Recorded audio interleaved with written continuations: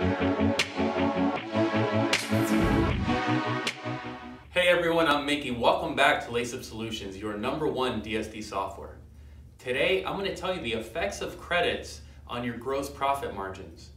Most of my wholesale distributors aren't even worried about credits, yet when I look at their finances and when I look at their reporting, I see a tremendous amount of credits that they're creating because they're giving too much product to customers, and that product is either going bad or it's getting stale, or maybe somebody's ripping the package. Either way, too much product is being given to the customer.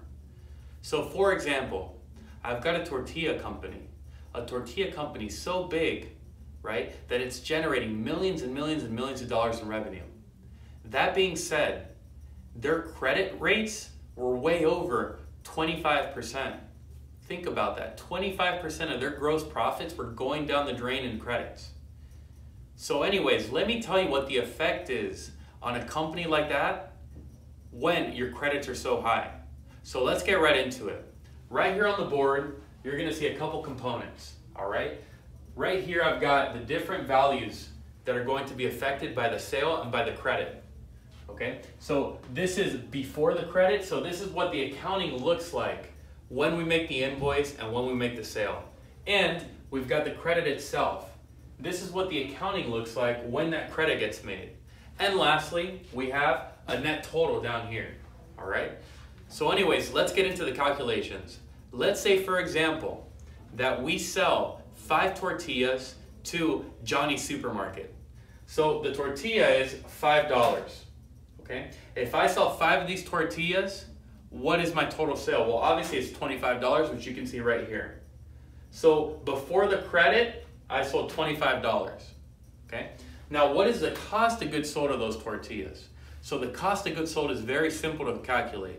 Cost of goods sold is the cost of each unit sold times the quantity sold. So the cost of each unit sold is $2 and the quantity sold is 5, so the cost of goods sold is $10. So what is the gross profit, do you ask yourself? The gross profit is $15 on this sale. All right, now what happens to the inventory?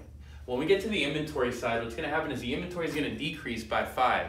So if I started with 20 on hand, I decrease 5, my current inventory in the accounting system is 15.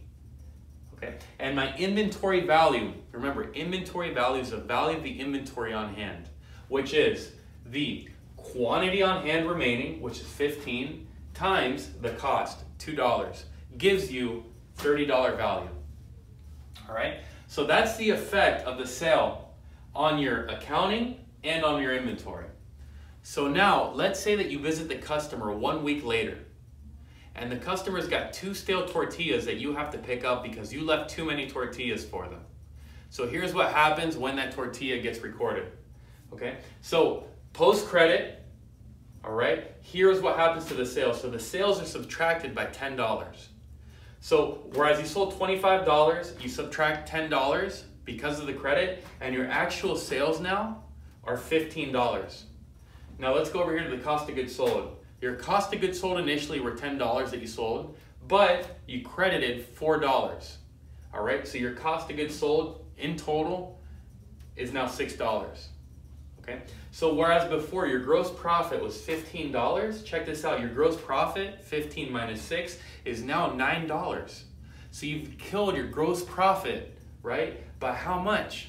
Think about that, right? You've killed it by $6 just with those credits. Now let's keep going. Here's what happens to inventory with the credit. And here's why credits are so bad. Most accounting systems recognize a credit as a return of product back to inventory. So initially, what a credit does to your inventory is it increases it. But if you recall, I told you that the 2 tortillas that we picked up were stale. They weren't good tortillas coming back into inventory. But nonetheless, the system adds the 2 tortillas to my inventory. So now my inventory is screwed up. Whereas my inventory should be 15, it's now showing 17, and the asset value is incorrect. It should be $30, but now it's showing $34. So think about that. The credit not only decreased my gross profits, but it also increased my inventory even though the products were stale. But let's say that I'm a savvy accountant. What I'm gonna do is I'm gonna adjust those 2 out of inventory, okay, with a cycle count or an adjustment. All right, and what that's doing is it's going to bring my inventory level and my asset value back to the right levels. But let's talk about the result of this credit. If you look here again, we now have $9 of gross profit, whereas up here we had 15. That's $6 different. Not only that, but we no longer have the inventory to sell. So you lost the inventory and you lost your $6 of gross profit just on this sale. Think about how that's going to kill your profit margins, right? Your profit margins just went to 9 over 15, okay? Which is, if my math is right, something like, I don't know, 45%.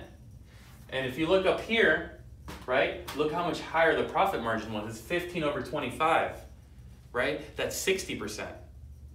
So think about that. You've just destroyed your gross profit margins just because of this credit.